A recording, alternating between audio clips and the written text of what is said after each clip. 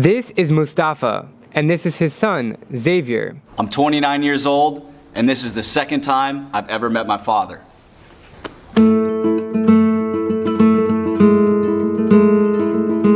Born in Mauritania to a Belgian mother and a Mauritanian father in 1988, he fled to Austin, Texas with his mother and 3 siblings when he was 11 months old. Mauritania became very dangerous for white people. My mother is white. They would rock her cars in the streets, etc. So she took all 4 of us, me and my siblings, and moved us to America to, escape the danger, if you will. Meanwhile, his father got elected as senator of Mauritania and decided to stay here to help better the civil rights of the local people. The country knew a change after the president left.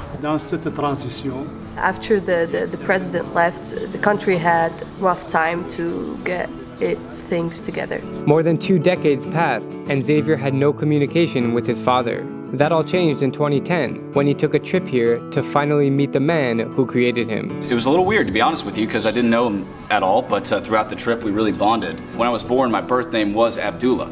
Abdullah, time flash. Time flash. But when I moved to the United States, somehow it translated to Xavier. We haven't quite figured out how that happened, but we were going with it. Now, October 18th, 2018, Xavier is back together with Mustafa at his lovely house in Nouakchott, the city he was born. Coming here is always a reset button for me because it makes me appreciate how well we have it in America. I grew up in America with a very small family because most of my family is here or in Belgium. So to have all these cousins around just fills my heart. And they're great people, I can tell. How you feeling? Feel good. A little bit extra cloth than you probably need. Papa, what you do tomorrow? I don't know. Oh, okay.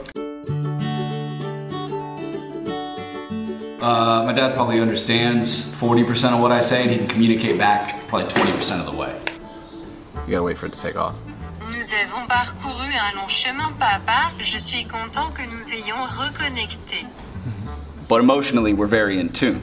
He can read my body language, I can read his facial expressions, so we actually communicate a lot more non-verbally than most people would believe. And through that, we have a super strong bond. It's true father and son. This is the second time your son has visited you. How do you feel when he's here in your house? Je suis content quand il vient et quand il part, je suis triste. He's happy when he's here and he's sad when he leaves. What do you think about how he's grown up and he's almost 30 years old? What do you think of him as a person? Mon sentiment, c'est que c'est une personnalité mûre comme moi. He said that his personality is way much better than his. Proud. I've had the pleasure of staying with them because Xavier reached out and offered to host me in Mauritania. He flew all the way from his current home in Amsterdam. It's amazing to see the bond they share. I really do love my dad.